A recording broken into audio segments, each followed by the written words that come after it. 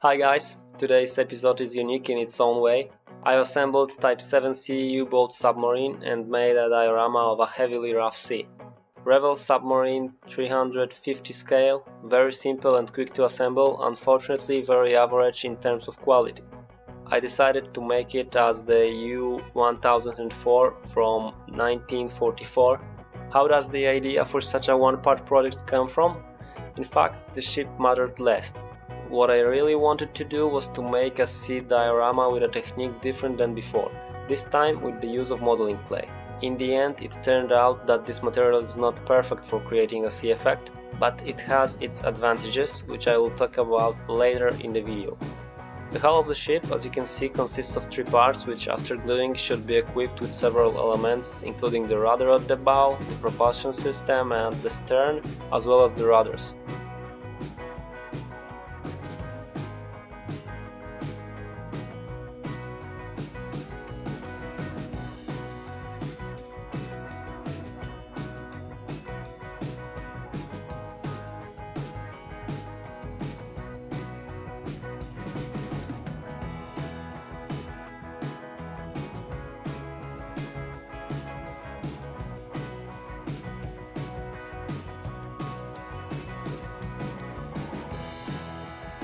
Initially, I wanted to assemble the model without additional valorization, but when I saw the railings and some antennas, I found that I would try to improve its appearance a little.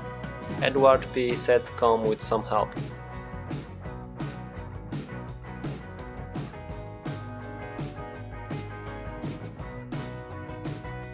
I decided to replace some visible elements, mainly on the conning tower and on the ship's deck. Photo etch elements were glued with ultra glue or CA glue, depending on the expected setting time.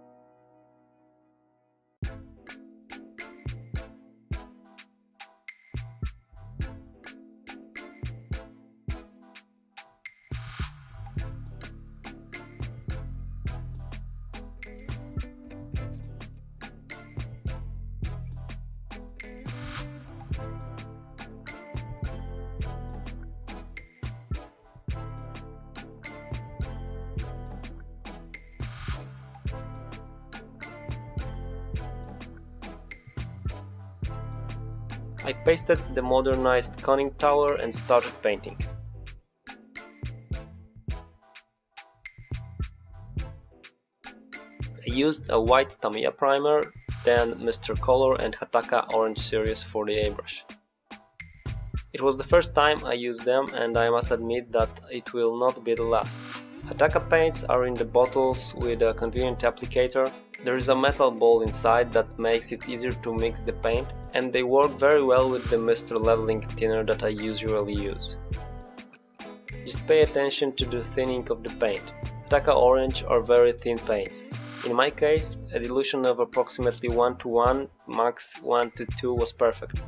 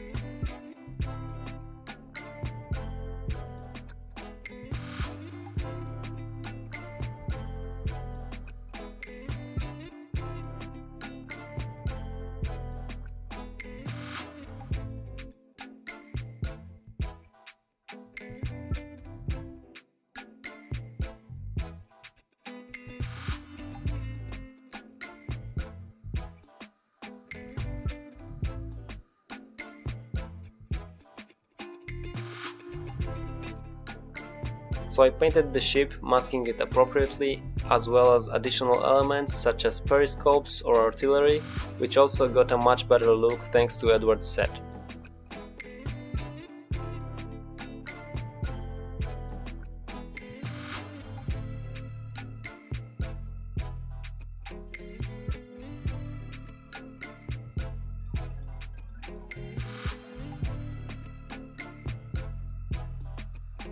I painted the deck with a brush using black, slightly lightened with white VIIC paint.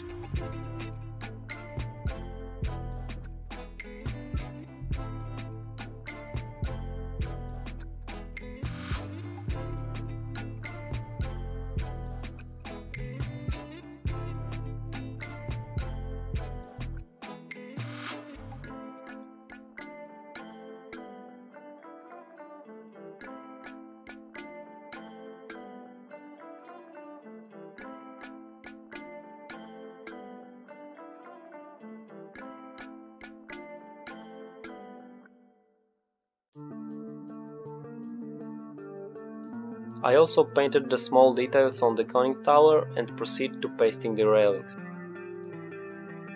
I used CA glue for this.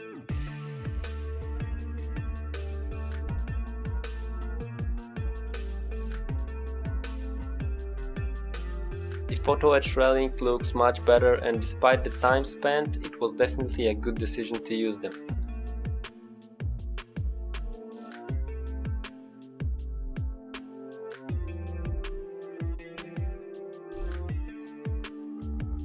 After gluing the artillery, I still had to make the last painting touches.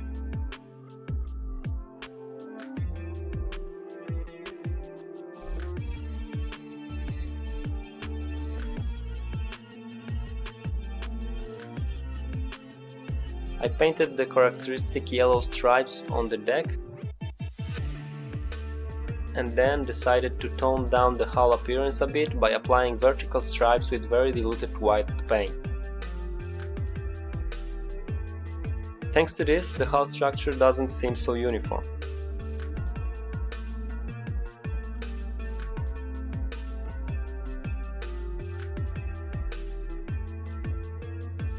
After this treatment, I covered the entire model with glossy varnish and put decals on the conning tower.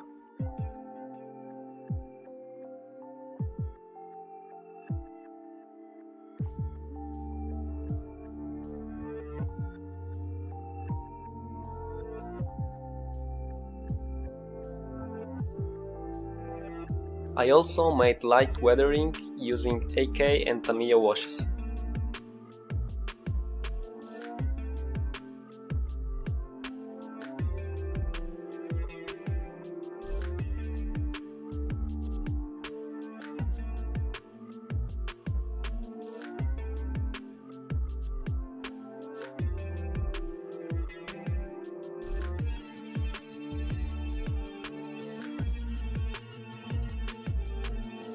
The rigging remains,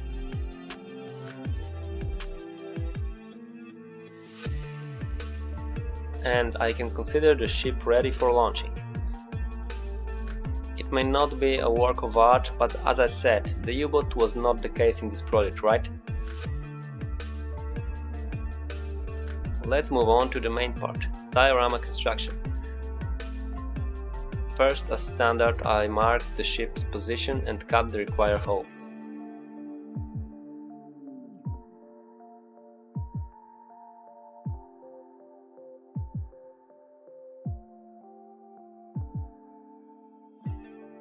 As already mentioned, I decided to check the air drying modeling clay.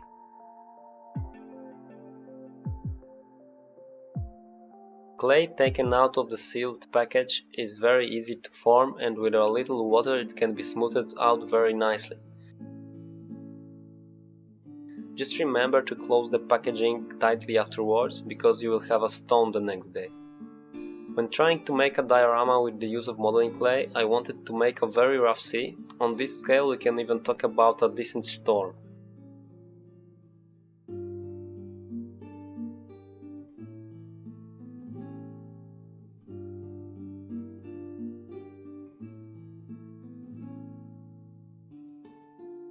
It It seems that it would be easier to obtain the effect of high waves just using this type of clay. In fact, it was like that. The clay is easy to form and holds the shape well.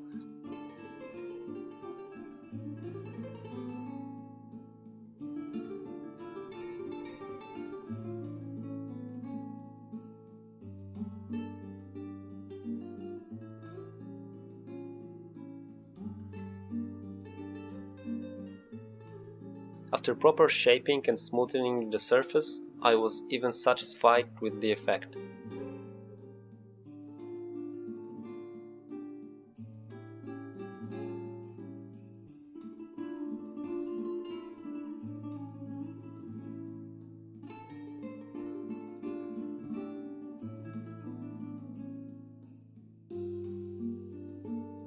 Unfortunately, after 24 hours, things were not so perfect. During drying, the mask cracked in many places, which would be rather difficult to ignore in the sea diorama. Perhaps this was due to the use of flexible polystyrene as a support. Next time I will definitely use a stiffer material. I evened the sides of the diorama a bit with an abrasive sponge, and there was nothing else for me to do but use the already proven aluminium foil.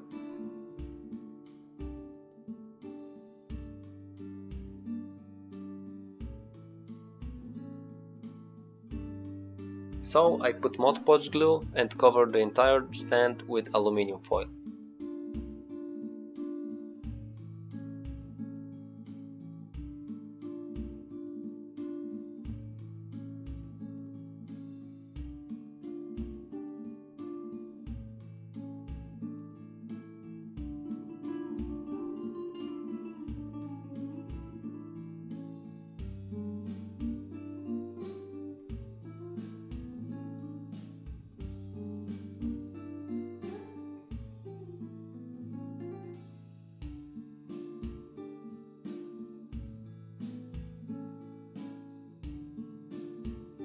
After drying, I covered the foil again with glue, this time applying it with my fingers.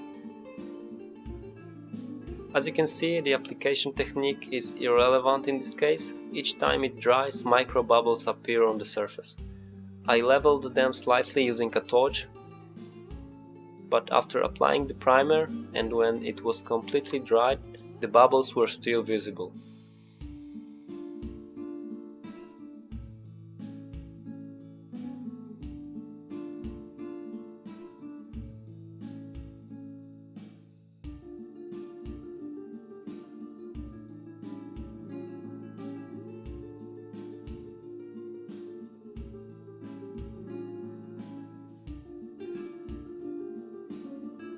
As you probably already know, VIIC water texture covers such imperfections very well. The whole scene was supposed to show stormy weather, so I wanted to get the effect of a greyish green sea. I decided to try out two paints for this purpose, the Ocean Grey from Hataka and the XF17 Sea Blue Tamiya paint. The name Sea Blue is rather misleading here because it's actually closer to green. It doesn't change the fact that this color is perfect for creating water.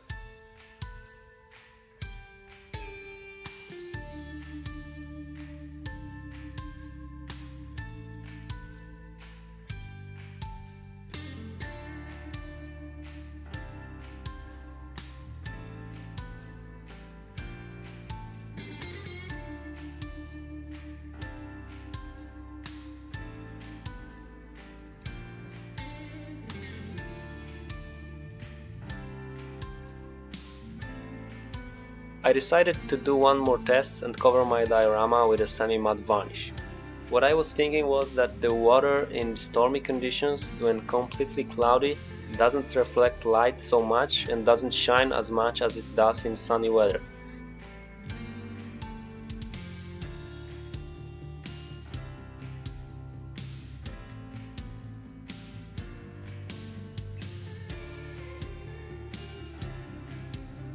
After drying, this semi-matte didn't suit me very well, so in the end I covered the whole with glossy varnish.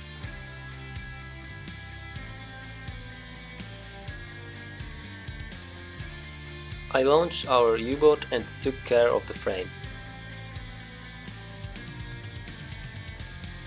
I painted the balsa slats with a grey primer and then with silver paint.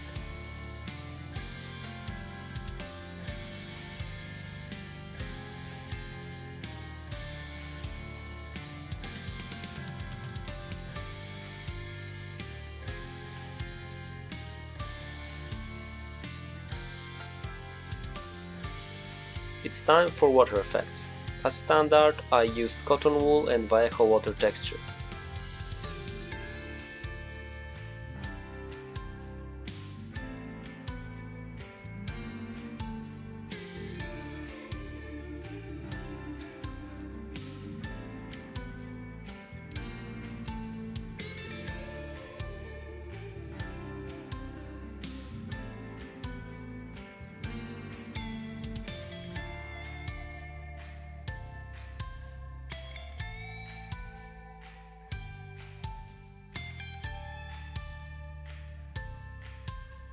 Using water texture and still water, also from VIIC, I made transparent elements that were to simulate splashes or water overflowing through the hull.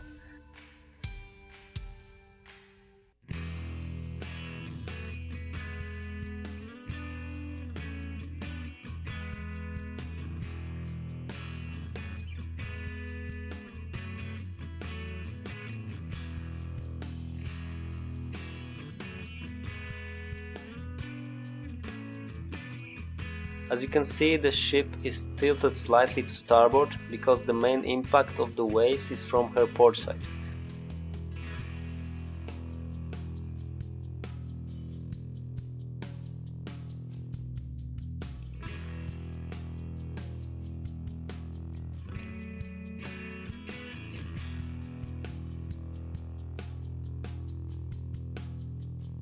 So I decided to make such a hitting wave, floating the ship's conning tower at the same time.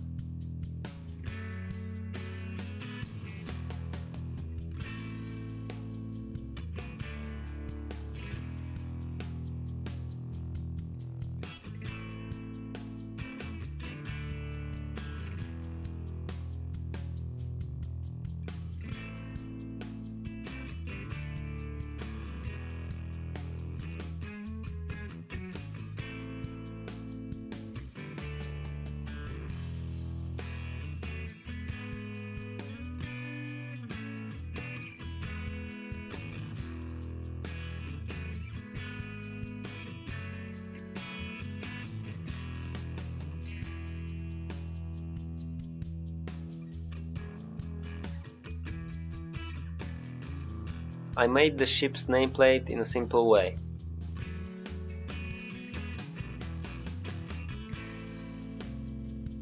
I pasted a piece of steel foil on which I put decals and secured the plate with varnish.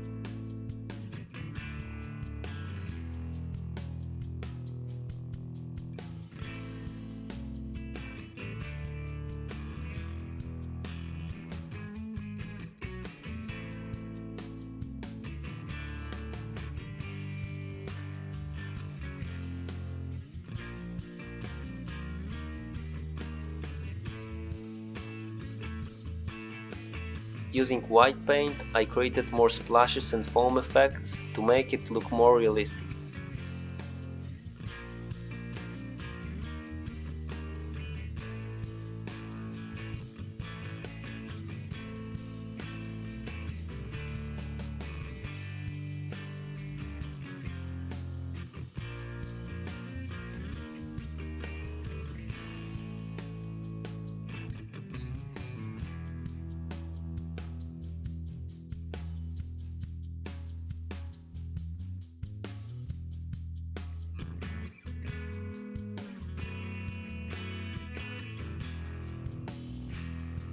And here is the finished diorama.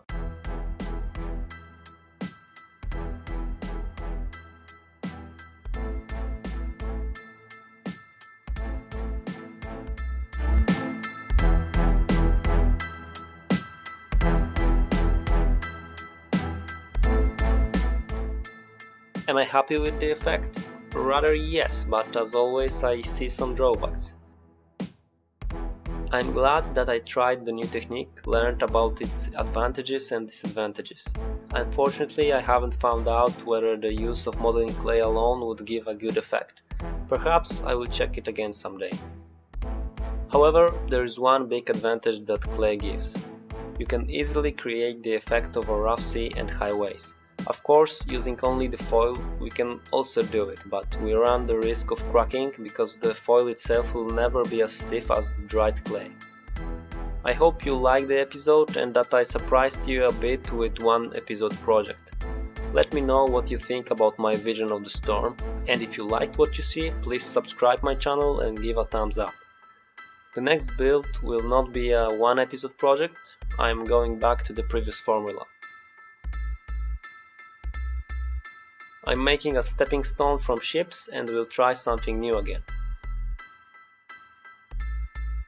In the meantime, hold on and see you guys in the next one. Bye.